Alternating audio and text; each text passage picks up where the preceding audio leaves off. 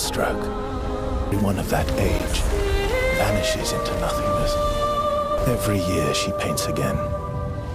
And every year, an expedition departs for the continent. Looks like a VR game or something. There's something that's kind of weird. That looks kind of off about it.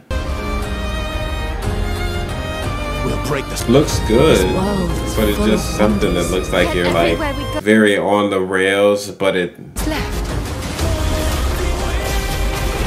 Oh wow. Okay, was it an RPG-esque game?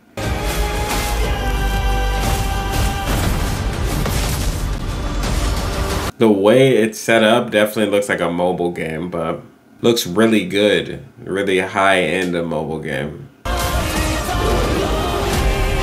of course, this is like a turn-based RPG. That actually makes it a little more compelling for me, I'm not gonna lie to you. We are Expedition 33. Expedition 33. Okay, definitely looks interesting. Yeah, I can't knock that one at all. Play it day one with Game Pass. I might just do that.